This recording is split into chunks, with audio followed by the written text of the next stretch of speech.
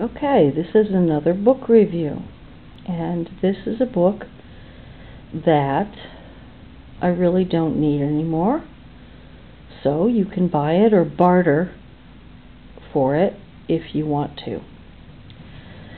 This is called Golden Records. It's by Loompanics, and I got this copy in 1993. It says it's articles and features from the best book catalog in the world. This is edited by Michael Hoy, and I don't know if you know Loompanics, and personally I don't know if they're still around or not, but they were an independent specialty book publisher for a long time. Now, most of these articles appeared someplace else before. A few of them in things such as the Wall Street Journal. I'm referring to an article by Bob Black, No Future for the Workplace, or else they were in the best book catalog in the world. You know, they would do their book catalog and they would have articles in it. And I must say that looking at this really brings home to me why, starting in the late 70s, but especially in the 80s and the 90s, pretty much anyone in the United States or elsewhere who encountered me really thought that I was crazy. Because, you know, a lot of these themes and everything are, yeah, the book is very, very prescient, but a lot of these are truther themes. I mean, you'll see a lot of what they're talking about here on YouTube, perhaps slightly updated, but quite a few things are, well, I just saw clips yesterday that were about some of these things. This deals with your identity, fake ID, the closing door and the creeping cracks, Big Brother, computers, cross-referencing, the American ID system,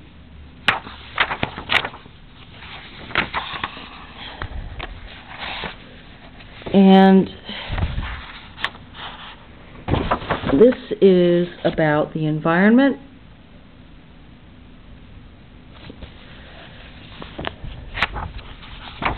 Let's see what else we have here. Oh yeah, I like this one a lot. I reread this yesterday. No Future by the Workplace by Bob Black. And boy, you know, this was in the late, well, I guess the early 90s. The very, very early 90s when he wrote this. Oh, first published in 91 in the main catalog. And I think that this one also did appear in the Wall Street Journal. With the abolition of work, the economy is in effect abolished. And job enrichment, the phrase implies a prior condition of job impoverishment, which debunks the myth of work as a source of wealth. Here is an article from 91, Birth and Death Certificate, Cross-Referencing, Threat or Menace.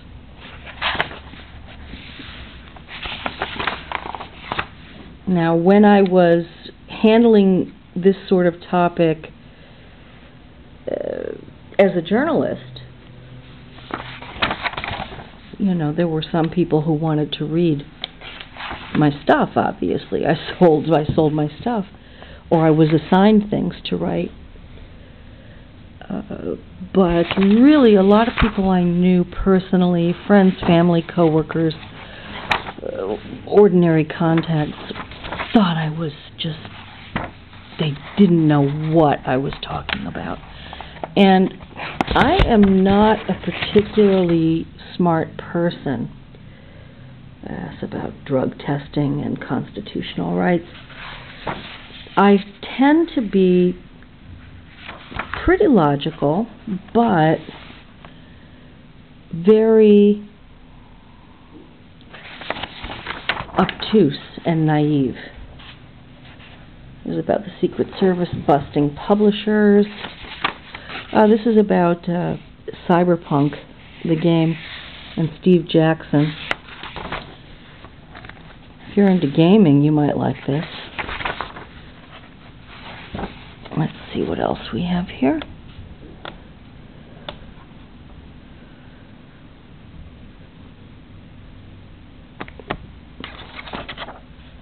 There's another Bob Black article.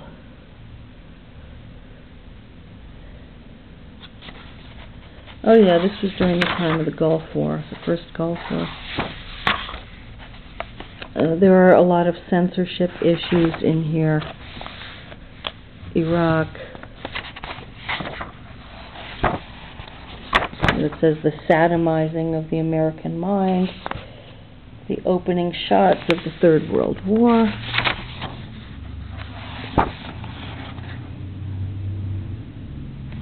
Let's see what we have here.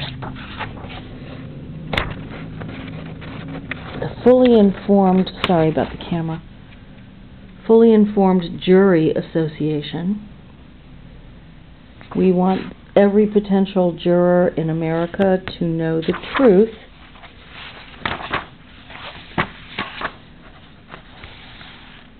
th Amendment,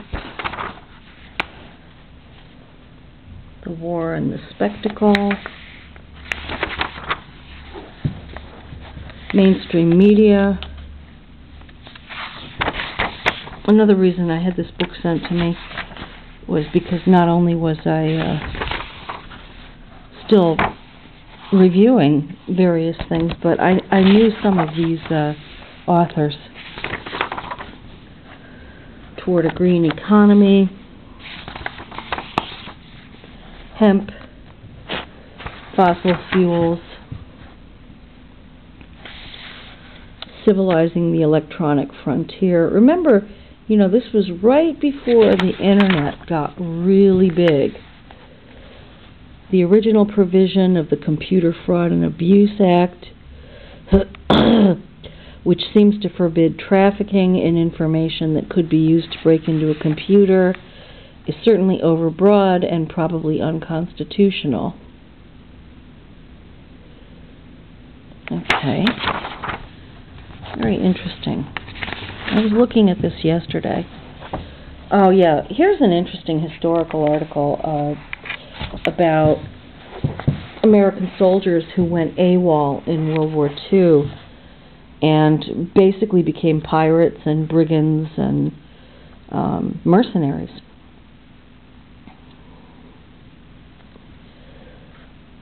Here's a fiction story. It's pretty amusing. It is adult in nature. I remember reading this one years ago.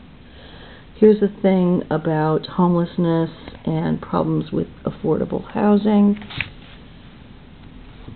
As discussed in the early 90s. Oh, this is about tabloids. And I have seen quite a few articles and clips about how, you know, the tabloids actually are very interesting. The way the American public, for example, responds to them and interacts with them. And it's an interesting article. If you like Social Security, you're going to love national health care. See, they were very worried about this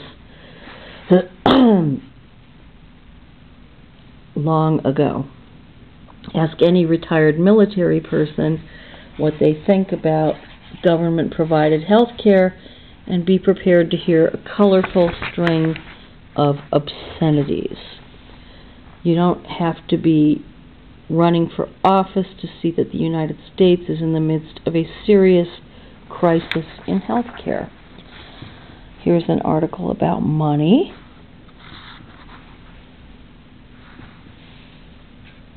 Pretty thoughtful stuff. This is about homeschooling. You might really like this book. Show us your worker card. Oh, yeah. The Immigration and Reform Control Act of 1986, under the Reagan years, is discussed here. I remember this very well.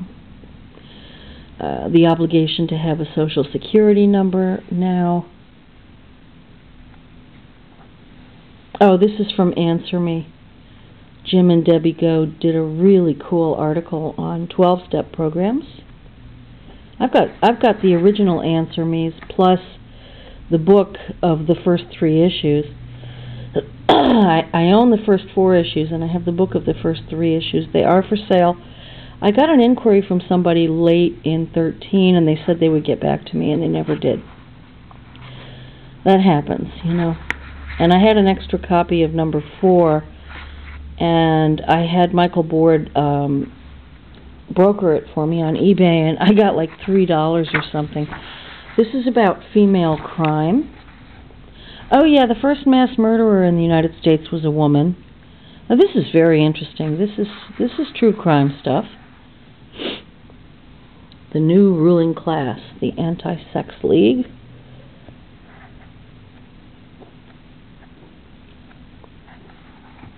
Oh yeah, this is a comic, but it's about